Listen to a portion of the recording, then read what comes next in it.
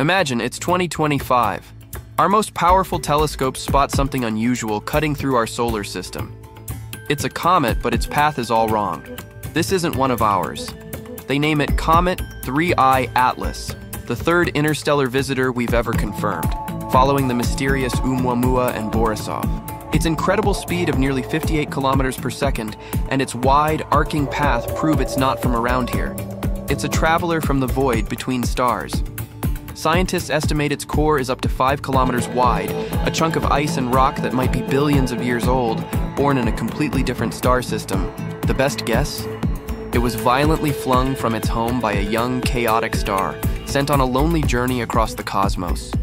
For a brief time, this frozen messenger from another world paid us a visit. It won't come close to Earth, and soon it will disappear back into the endless dark, never to return. But for a moment, another solar system came to say hello. Thanks for watching. If you love exploring the mysteries of space, be sure to like and subscribe for more.